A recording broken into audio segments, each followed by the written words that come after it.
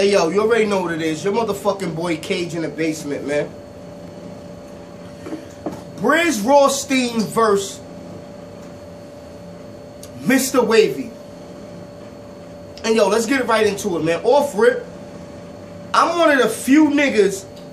Well, I ain't gonna say few niggas, but I'm one of the niggas that was fucking with this battle, man. When I first heard this battle, I was really rocking with this shit. I'm gonna tell you two reasons. One, I'm a fan of Mr. Wavy. Two, I'm a fan of Brizz Rawsteen. Nothing else to be said. So when I heard this fucking battle was going down, I was hyped, man. I ain't gonna hold you. I was like, yeah, that's what I'm talking about.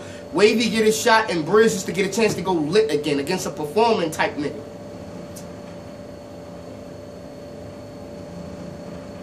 Exactly what I was thinking when I first seen this battle. And you know what? The irony of this battle is Brizz had two niggas calling him out their whole career.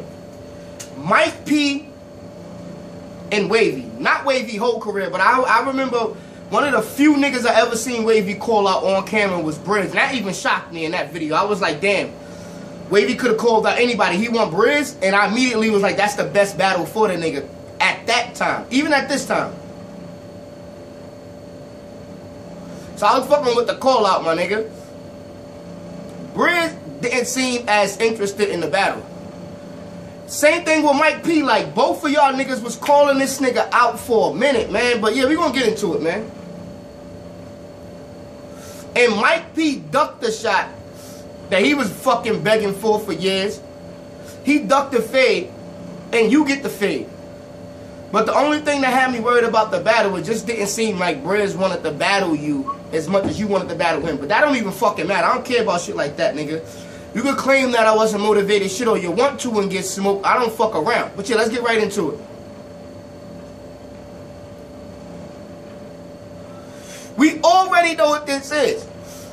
I don't even gotta break nothing down, no round for round shit. I just want to say one thing to Wavy real quick before I get into the full battle. What's poppin', Wavy? What's good, my nigga? Brooklyn, stand up. Brownsville, nigga, never ran, never will. Trust. But I gotta talk to you, my man. First of all, I gotta ask you a question. You need a napkin? Or what you need a napkin for? Look at your shoes, bruh. You don't see that? You got stains on your shoes. Cause Brizz just beat shit down your leg, bruh. You gotta clean that up. When I tell you this nigga just beat shit down your leg, my man. Not gonna hold you. Now I'm gonna give you your just doing this battle, but I'm gonna let you know, Brizz dog walked you. But getting into the battle. Now I'm not gonna hold you, man. Besides all the funny shit, obviously I'm being funny. But yeah, Wavy was Wavy this battle. And that's kind of the problem. And I'm gonna tell you why.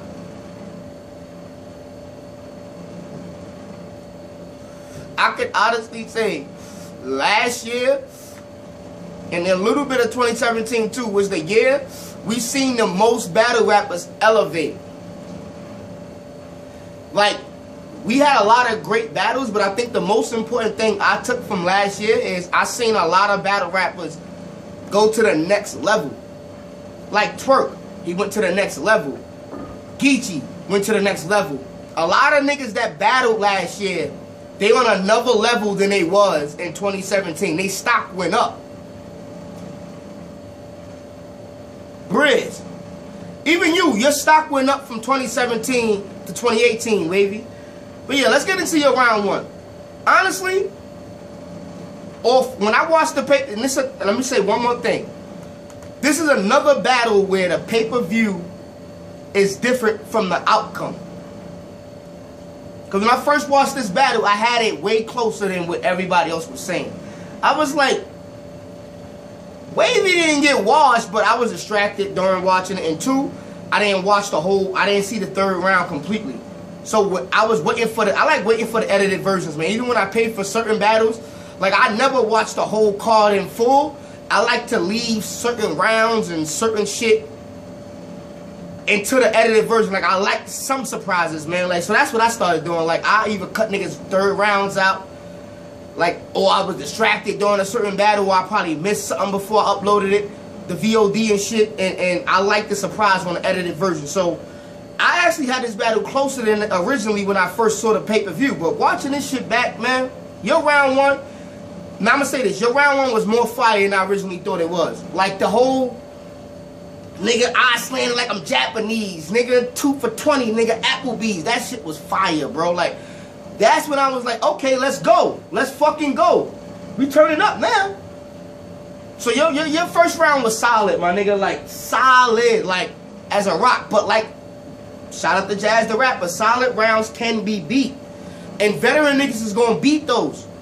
Every fucking time. Hold on, let me find my lighter, man. I gotta spark this. Let's talk about it. I done lost my fucking lighter. Yeah. But anyway, your round one was fire. But I'm only gonna talk about round one because it's the most debatable round. Then Brizz come out. His round one was fire.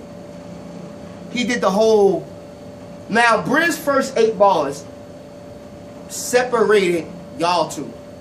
It was like, ready, Wavy, you ready for the main stage and shit? But Brizz showed that you wasn't quite on his level. His pacing, the way he opened up his first 8 to 4 bars, just showed a difference in y'all styles. And I really thought when this battle first got booked that y'all got similar styles. Like y'all both performance niggas. Y'all don't really be trying to be super stupid, ball heavy. Like there's a lot of shit that I like about y'all niggas that everybody else don't do. So off rip, I was fucking with the battle. But Brizz, his first couple of bars really started showing a difference. But I wasn't giving him the round. Like, your round was way too fire for that to be enough. But the nigga opens up with a certain pace and a certain cadence that you didn't really have. Like, as excited as you was for this battle, I think you should have took it a little more slower. You shouldn't have overthought certain shit. A lot of shit I could get into, but Brizz started pacing himself well in the beginning. And then a nigga did something that you probably didn't expect. The nigga nullified your special move. Now, we in the era of multiple special moves. I think 2016, 2017, 2015, that's when the special move got coined. When almost all the top 10 niggas got one and we all realized they had one. In 2018, it was then you gotta have multiple moves, multiple ways to move and dance on a nigga. Or your style gotta appeal multiple different ways. That nigga Brizz nullified your special move in round one. And that kind of started edging him around. Then the boy had fire. So I'm calling round one off rip. I'm edging Brizz. I'm like, damn, but I'm still thinking like your round one wasn't whack. You still got a chance to make this shit up and like go crazy your second round. But let me slow down because I want to make this shit important. Wavy made a fucking rookie mistake. Like, Wavy had a chance, round 2, to make a veteran move. But he stuck to the script. And it hurt him. And I'm going to let you know what I'm talking about. Like, Wavy round 1, solid. Mr. Wavy, exactly what we expect from the nigga. Fuck the crowd reaction, all that. Brizz round 1, Brizz, exactly what we expect from him. He edged round 1, and he nullified your first move, your special move. So now, you got a decision to make. I think you should have switched your second round with your third. Like, for him to have that much crowd reaction off of nullifying your special move, that was a perfect opportunity to switch rounds. You should have never came out in your second with that jokey joke round. Mind you, the jokey joke round was decent. But not after he just nullified it. You should have waited till round 3 to pull that out. You should have put your third round second to compete with Brizz's whatever he had for round 2, because that was your most aggressive round. Even though you choked, but it still would have been a veteran move to like move your special move to the end, because now they done forgot about what Brizz said by the time you do it. That making sense to you, my nigga? You did a rookie move. You did your special move right after he just nullified it. So it took a lot of steam out of that. And then you had a whole round full of jokes. It didn't really match up to what Brizz came out in round 2 with. Brizz came out in round 2 with the fucking fire, like the crazy, the aggressive shit. Like, he outplayed you and he outplayed you. This battle would have been way closer if you would have just probably switched your rounds. You probably could have switched your first with your second even. It just would have looked different. So Brizz ended up edging the first 2 rounds off rip because you just maxed up your rounds poorly with structure and placement. And then we get into round 3. I think you knew you was down 2.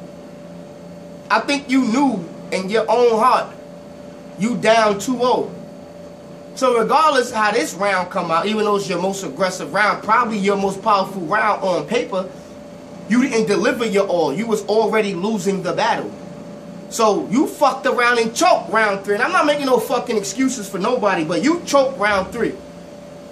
You didn't even get that powerful shit out. And Brizz come out and coast on your ass. And it's 3-0 now.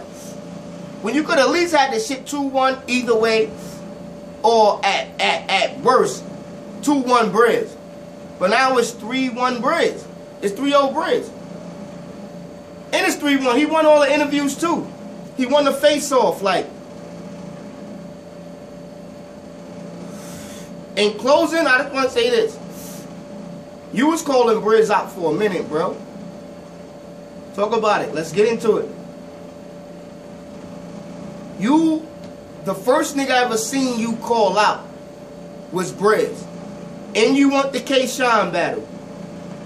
And you got the K-Shine battle. K-Shine was the first nigga you called out, if I'm not mistaken. Then you called out Brizz. You ain't give it your all, man. This is when calling niggas out go wrong. And this was not the best you, my nigga. Maybe you overthought it. You know how you want something so bad you finally get it. It's not as impressive as you thought. Maybe that's the case. But get your fucking shit together, Wavy. Like Brizz put into perspective, it's several classes of niggas that came out after you that's ahead of you. And you are one of the first niggas that went from your rookie year to damn near top tier. But then you took a year off and then came back semi-smoking, semi-warm. And it wasn't enough to compete with the new classes, the Avs and the Mike P's and all these other niggas. Then you had the Turks and the Geechee Daddies. Like, you getting separated further and further from the leading pack, nigga. Step your shit up and be Wavy. That's it. Brizz, I'm going to say this. I seen a lot of rhetoric being spilled like Brizz is the GOAT. I'm not going to hold you. Brizz impressed me every fucking battle. Like, how the fuck do you do that? Like, mind you, I never expect that he's going to lose the majority of his battles. But he managed to exceed my expectations every time he come out. And I never got him as the underdog, really. But he manages to exceed my expectations. And he don't really do nothing more than he already did before. He just does it better every fucking time. So Brizz is becoming a GOAT at being Brizz. Like, he got the most unique style and he's perfecting what the fuck he brings to the table. That makes him dangerous. Pay attention. Brizz is fucking dangerous right now. I only seen Brizz not give it his all one time. And that was the T-Top battle. UFF shit. You know what I'm talking about. But other than that, Brizz been coming crazy. Win, lose, or draw. Brizz got some shit you never heard before. He got exactly what you want from him, and he always steps it up. So watch out for fucking Brizz Rawsteen, man. Shout out to you, man. I know Brizz got a couple good battles coming up. But we're going to get into that, man. And yo, Wavy, step your shit up. Brizz, good battle. 3-0 Brizz. Holla at your fucking boy. Cage in the motherfucking basement. We lit. Yeah, nigga.